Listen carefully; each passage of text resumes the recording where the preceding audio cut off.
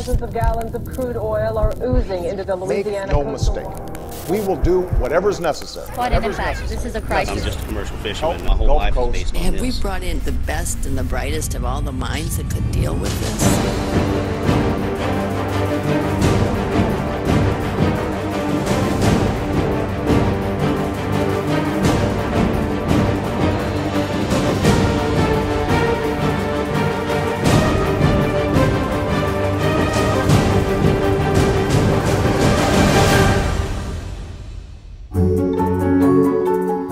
NOFI. It's an acronym for Norwegian Fishing Industry.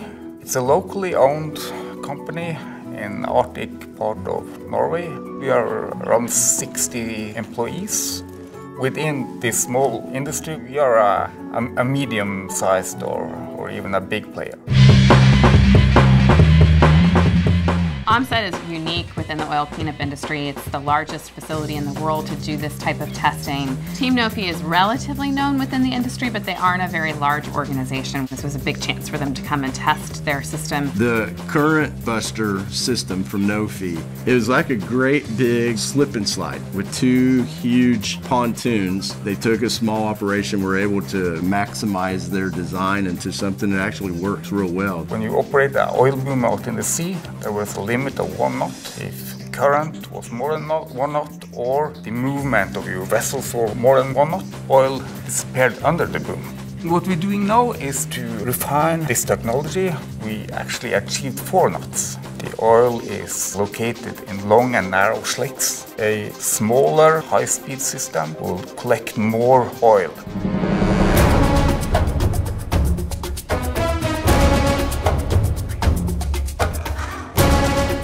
The main advantage is that instead of being static, you can move from one place to another without taking the booms in and out. Even without a pump, you can collect and store oil in the system. It was extensively used down in the Gulf of Mexico. Got extremely good feedback from all the users. Apparently everyone likes it, everybody can use it real well and easily and simple. US Navy is buying that.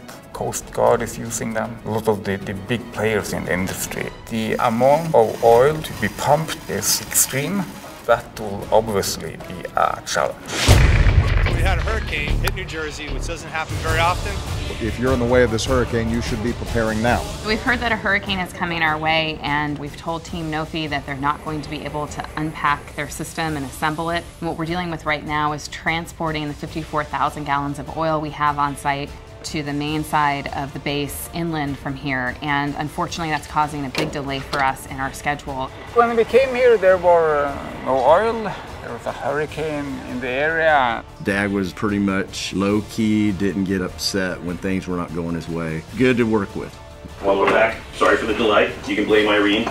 Let's get this going, get you guys back out there working. Things are back to normal. We are basically pumping in oil to the tank.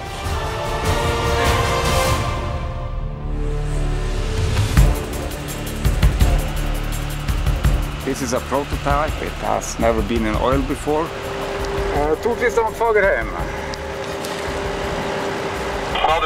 The testing went really well until we noticed that the connection hose to one of the flanges was leaking oil.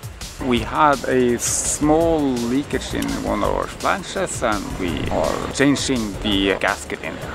Here we were with this impending hurricane, and we thought that Team NOFI might be really stressed out. A minor thing. Boy, were we wrong. They were really smooth, really calm. They had such a positive attitude, and when they were finally able to finish their tests, they jumped up and down with excitement, and we were all so happy that they were able to get through it. They hit the ground running. They came in and battled hard. Their runs and their tests were completed on time, very successful. To push the limits all the time, that's the main driving force. That's basically the only way to survive in the business.